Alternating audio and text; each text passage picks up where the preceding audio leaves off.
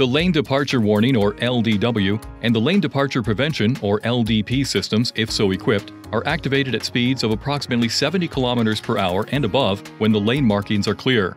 These systems monitor the lane markers on the traveling lane using a camera unit located in front of the inside mirror when the lane markings are clear. The LDW system is activated when the camera detects that the vehicle is approaching the left or right side of the traveling lane. A blinking lane departure warning indicator light appears in the instrument panel and a warning chime sounds. The LDP system is activated by the same conditions as the LDW system. The Lane Departure Prevention System helps warn the driver with a warning light and chime and helps assist the driver to return the vehicle to the traveling lane. To enable or disable the LDW, press the setting button on the control panel. Select Driver Assistance on the touchscreen. Now select Driver Assistance Warnings. Select the Lane Departure Warning key. Then select On Enabled or Off Disabled.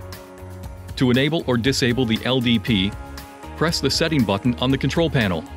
Select Driver Assistance on the touchscreen. Now select Dynamic Assistance Settings.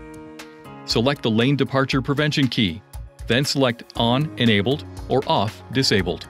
Once enabled, the LDP system can be activated by pushing the Dynamic Driver Assistance switch on the right side of the steering wheel.